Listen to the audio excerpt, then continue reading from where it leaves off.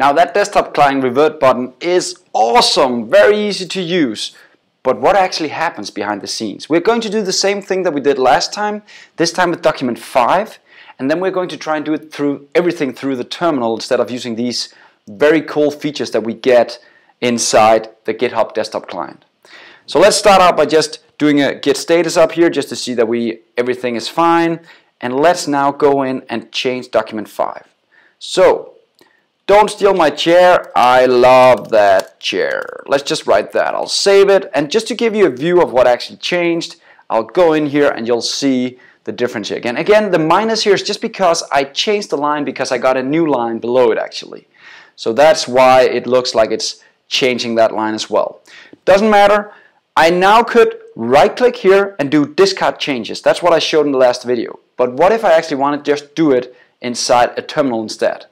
You can do the same thing. You can just do a git and then it's called checkout. That's the name.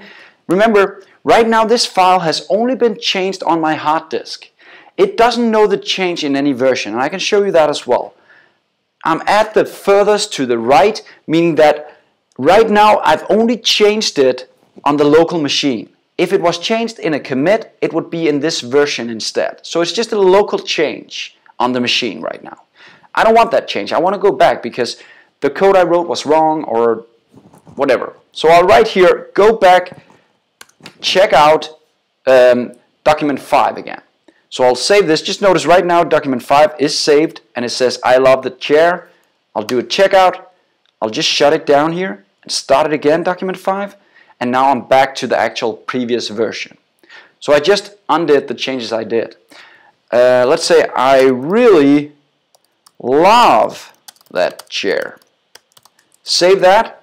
So now something new has come back. Now it's I really love that chair instead. And I actually want to commit this. And last time we did that by just doing a little commit to master, right? Let's do it through the terminal again. And how do you do a commit? First let's do a status just to see what has changed. Oh, document 5 has been modified.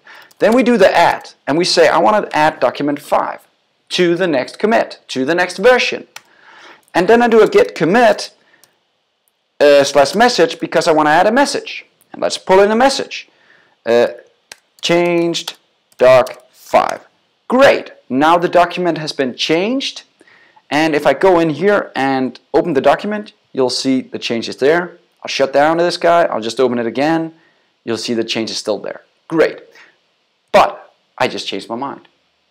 The next day I come in, I decided, well, I don't love that chair anyway. I want to go back to the old version. But now there's actually a new version popping up here, right? So I don't have the, like I did before, where I could just right click and say discard changes, because now it's actually not a local change, now it's actually a real change that's been committed to a new version. Whoa, what to do? I had a revert button before. That's fine, that's easy, and that actually reverts to this version of my code, in this case 2505. Let me just zoom so you can see that. 250537E. So if I press revert, I'll go back to the version. But how do I actually do that from a terminal instead? Here we have to do a few more things to actually do that. The first command I want to teach you guys is this command, git log one line.